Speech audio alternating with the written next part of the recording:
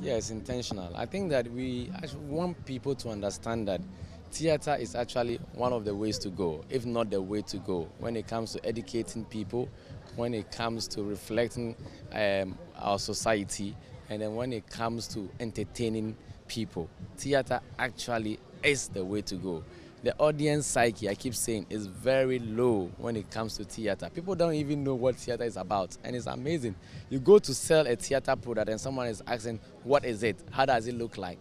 It's so annoying sometimes, if I may say. So I'm extremely excited that this time around I partnered with Labadi Beach Hotel, Enjoy Entertainment, and then we were able to drive numbers to this place. The amazing thing is that even on a Thursday, a rainy Thursday, the place was packed.